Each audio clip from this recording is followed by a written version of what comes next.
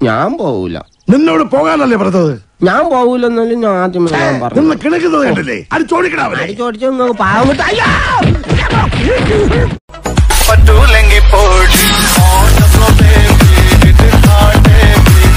വൈഫിന്റെ ചേട്ടത്തിയായി ആങ്ങളെ കെട്ടിയേക്കുന്നത്. ആങ്ങളെയും പെങ്ങളുമാണ് ഒരു ബന്ധം.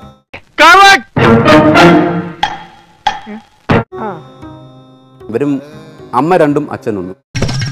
ദൈവമേ, ഒരു കാറ്റിൽ രണ്ട് സിൽക്കോ? അമ്മ രണ്ട് അച്ഛനൊന്ന്.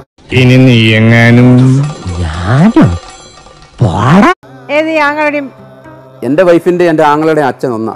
ഞാൻ പറഞ്ഞത് സത്യം അല്ലെങ്കിൽ എന്നെ കെട്ടിയിട്ടുള്ള ഈ തെങ്ങുമേലുള്ള തേങ്ങ മുഴുവനും എന്റെ തലയിൽ വീണ് ഞാൻ ചത്തുപൊക്കോട്ടെ. എന്റെ വൈഫിന്റെ എന്റെ ആങ്ങളുടെ അച്ഛൻ ഒന്നാ.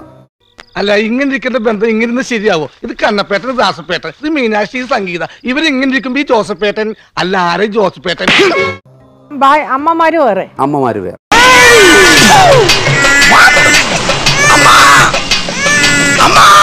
അപ്പൊ അതിലൊരു പെണ്ണിനെയാണ് ഇവൻ കെട്ടിയേക്കുന്നത്. അത്ര വലിയ ബന്ധങ്ങളിലേക്ക് പോണോ ശിവൻകുട്ടി?